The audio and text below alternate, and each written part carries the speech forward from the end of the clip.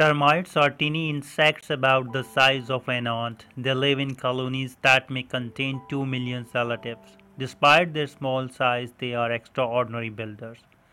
In the seasonally dry deciduous forest of northeastern Brazil, obscured by walls of thorny scrubs, is a vast landscape made up of 10 of millions of densely packed earthen mounds.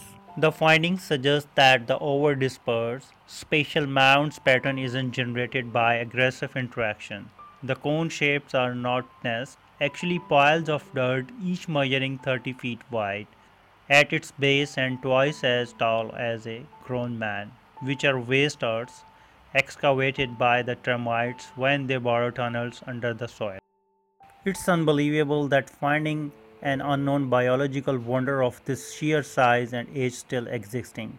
There are a lot of different kinds of termite mounds. Some of them actually keeps the termites cool during the day and a little bit warmer at night. A termite queen left and a termite king are displayed at the Chongqing Termite Control Institute on May 16, 2007 in Chongqing Municipality, China. Investigators approximation that these are more than 200 million mounds. These are covering a huge region approximately equal to the size of Great Britain. The amount of soil excavated is over 10 cubic km, comparable to the volume of Great Pyramid of Giza. The still inhabited mounds are up to 4,000 years old and so tall they can be seen via satellite. Therefore, this makes them the largest engineering project by an animal besides humans. These are the many questions still to chase. How termites colonies are physically structured because a queen chamber of the species has never been found. Some reports say the mounds can be viewed from the space.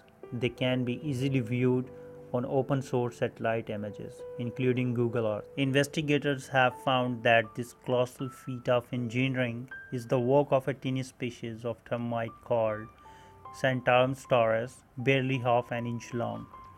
These creatures have been building this landscape for the past 4,000 years, and they are all still present in the soil surrounding the mound. Roy Funch from the State University of Feira de Santana first saw these fields of mounds in the 1980s when he arrived in Brazil as a Peace Corps volunteer. The map might allow the termites to minimize their travel time from any location in the colony to the nearest waste mound. These mound discarded earth have no internal structures, save for a single large central tunnel descending into the ground to meet a widespread network of underground tunnels and thin horizontal galleries where the termites store harvested. In the night, the termite workers and soldiers emerge from their underground nests and onto the forest floor through small temporary tunnels excavated between the mounds. After their work is done, they return back to their nest and seal the tunnels shut.